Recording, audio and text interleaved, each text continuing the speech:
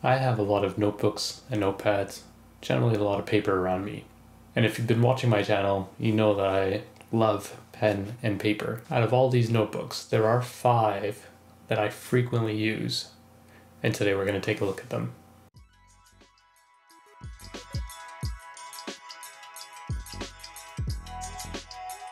A quick preface before we get started. Chances are, if you're watching this channel, you're already inclined towards analog tools, in particular stationery, and perhaps pen and paper, or pen on paper. In this modern age of digital formats and digital media and digital abilities to take notes and write things down, I find gravitating towards notebooks, pen and paper, or pen on paper in particular, more helpful for me. And there's a couple of reasons for that. Number one, I think notebooks and pens and paper are just cool, and chances are, again, if you are watching this channel, you're probably inclined that way. Number two, on a more practical level, there's this thing with digital note-taking that doesn't quite work for me. I can write things down and I can type pretty fast, and I can write down a whole bunch of things, but for some reason in my brain, it just doesn't quite register. Even when I reread some of my notes, I'll get some of the intent, but not the full picture. I find when I'm writing pen on paper and taking notes and writing things down and writing in general for fun, for practical purposes, it just seems to register in my brain differently. And for some reason I can remember what I wrote down a lot better, and when I reread my notes, which is always fun, it seems to click. The last reason, well, I just really enjoy the tactile sensation of pen on paper. I've tried to mimic it with mechanical keyboards and things like that in the digital media, and I love typewriters as well.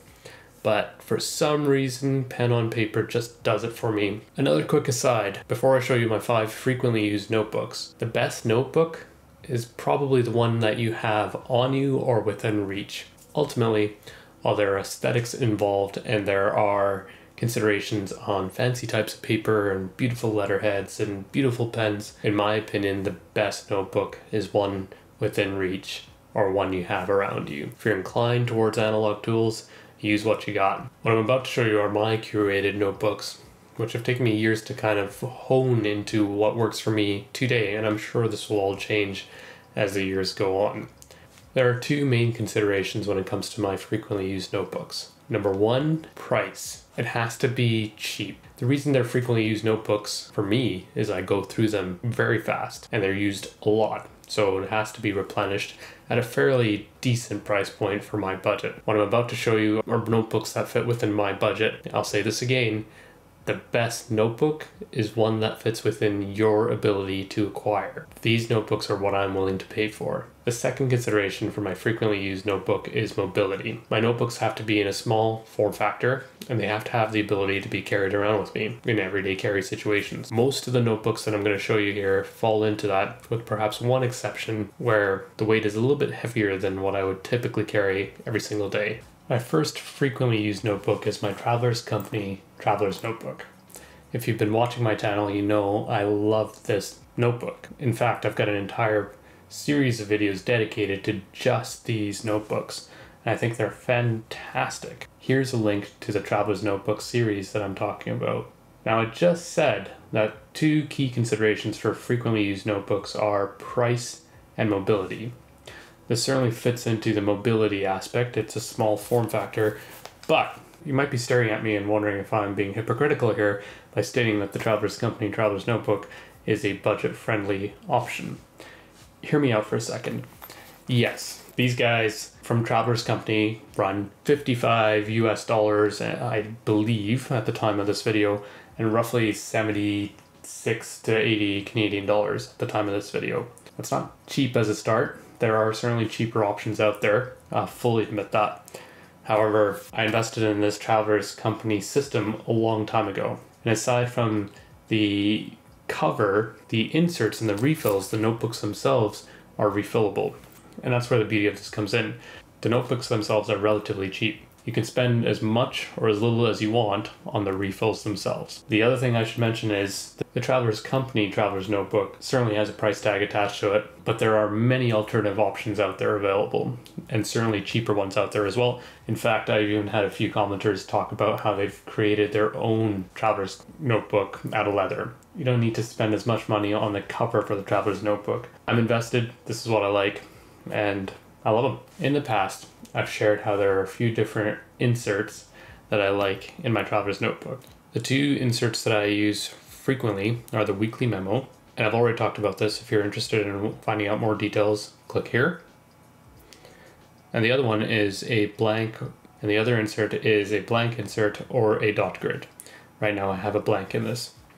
The weekly memo, you can get a blank version from the Traveler's Company at roughly $10 US to 15 Canadian dollars. And the dot grid or blank version inserts come in at $6 US or 6 Canadian dollars, give or take. And that's why I love them. I go through the blank notebook and the dot grid fairly fast. And the weekly memo, well, it's a planner. This one in particular is a themed version. You do pay a little bit more from the Traveler's Company for that. It's printed and pre-populated to a certain extent in terms of the year ahead, just like any other planner or agenda system out there. The blank insert here is my catch-all. What I mean by that is this insert acts as a few different functions for me. Typically, I tend to use it as a gratitude journal. I also use it as a brainstorming journal, writing down ideas, jotting down a few things, kind of a high-level overview for some of my ideas. And sometimes I'll just write down things that I need to remember. Really, the blank or the dot grid notebook here is for capturing anything and everything. A bit of a cheat on my first frequently used notebook here by the fact that, while it is called a Traveler's Notebook, there are a couple of different notebooks inside of it. My second frequently used notebook here is again a bit of a cheat, and it's a bit of a mouthful, so stick with me.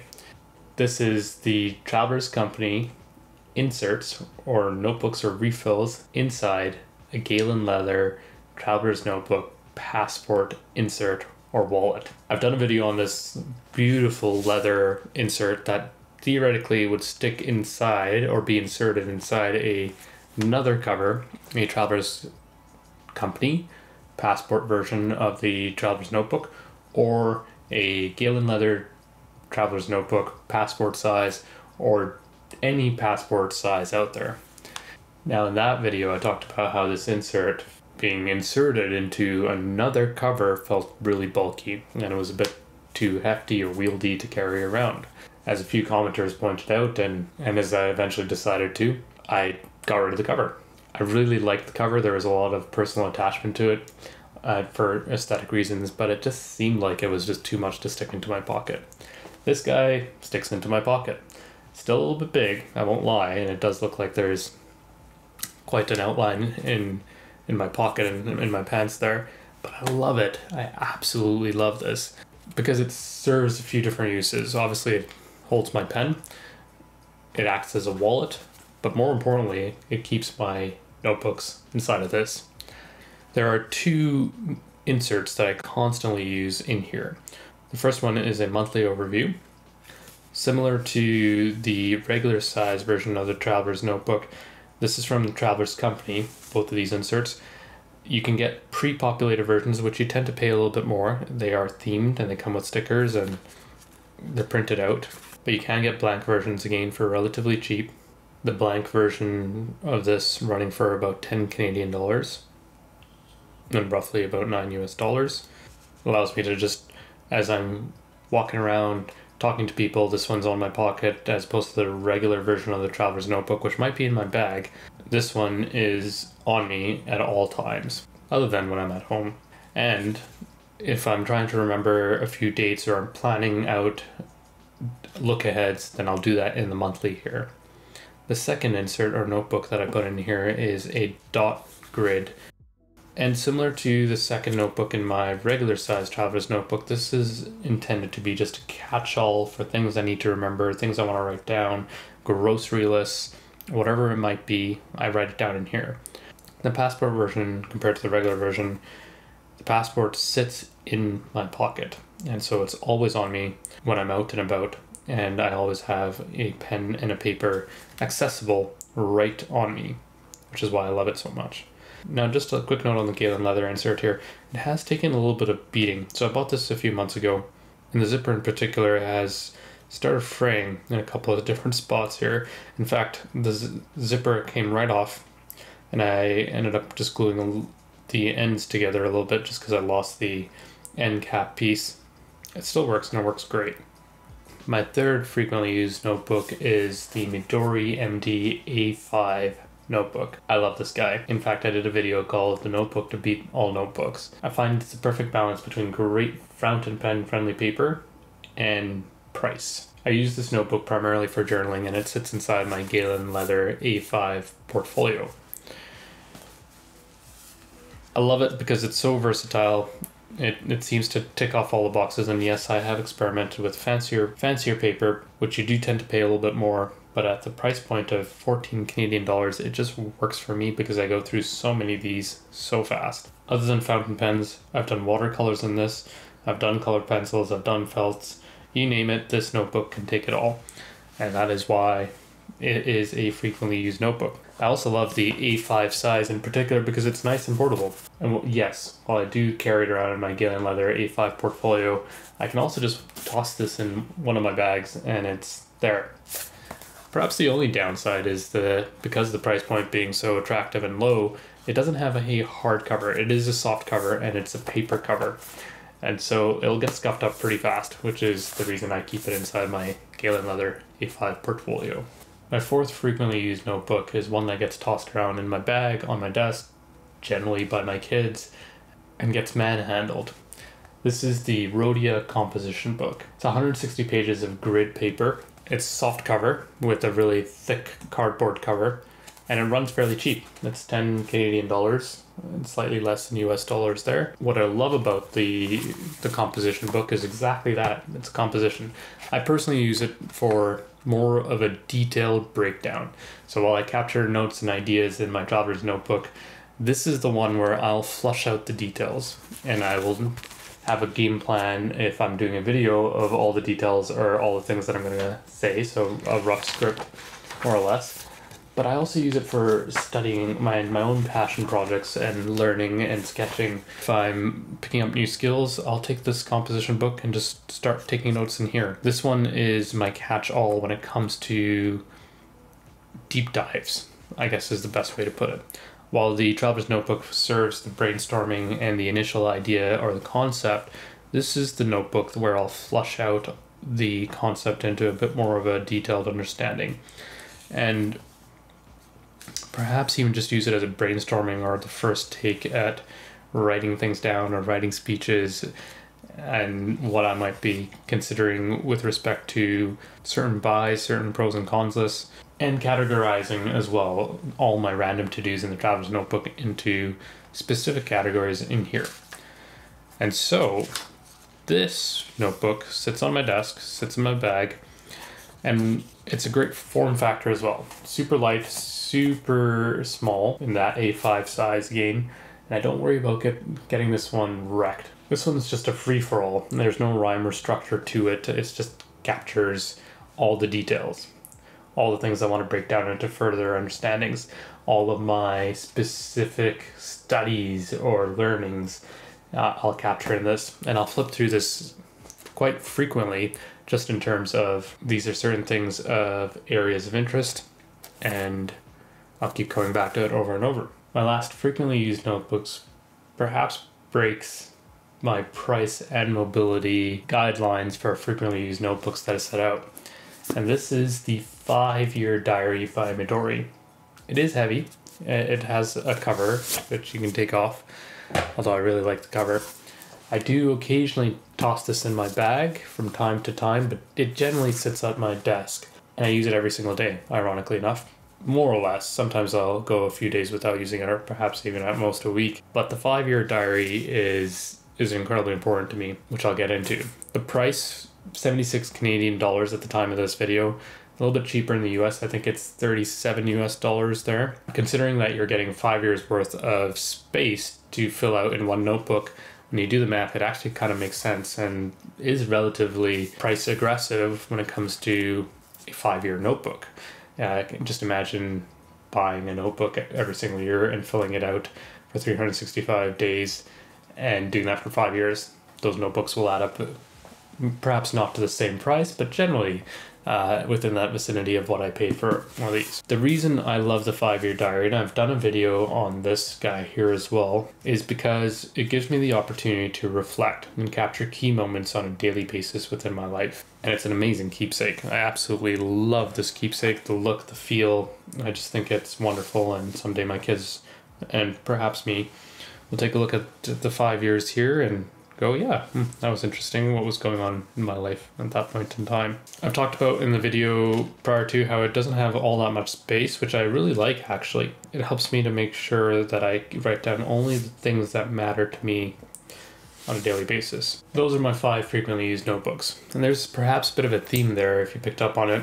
Effectively, to-dos and high-level brainstorming, capturing notes and things like that.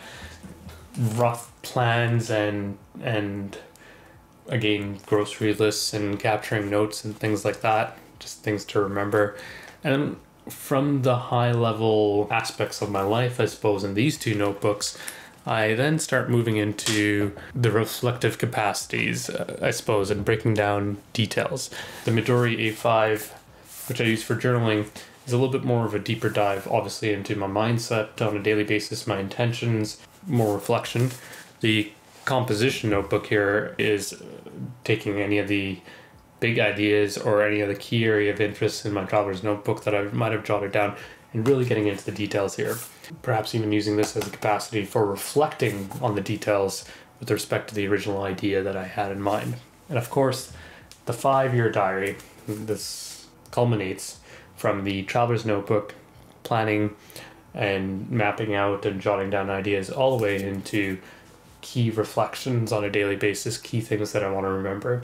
And so there's a bit of a method to my madness in terms of my selection of 5 frequently used notebooks and the workflow or the process or thought flow in terms of how I go from to-dos and ideas to reflections at the end of the day, and using my 5 frequently used notebooks really as a understanding of my life, a goal setting for my life, a moving forward of my life, and a reflection of my life as well. And that was my 5. If you have frequently used notebooks, I'd love to hear about them in the comment section below. I'd love to hear what works for you and why you gravitated towards them. I think it's fascinating to hear about people's ideas and processes around their notebooks. While these are my 5 frequently used notebooks right now, this has taken me some time to get to these 5, and I guarantee you I'll likely change it up when it no longer serves what I'm hoping for it. At the end of the day, these are tools, and I just want to reiterate the best notebook that you might have is one within your reach. Certainly, while these are my 5 frequently used notebooks, if for some reason I don't have those 5 in reach, I'll grab a piece of paper and I will write stuff down. I sometimes do that on my travels when I've forgotten to bring all my notebooks, or I've intentionally forgotten to bring all my notebooks, and I will literally just take the memo pad in a hotel and start jotting stuff down with their ballpoint pen there. I hope that was helpful in terms of your considerations for your stationery lives out there. If nothing else, I suppose it was a fascinating, or perhaps not really fascinating, insight into my process with my notebooks and how I use them. Before you go, if you like this video, please consider clicking on the like and subscribe buttons below. Take care, have a wonderful day, and bye for now.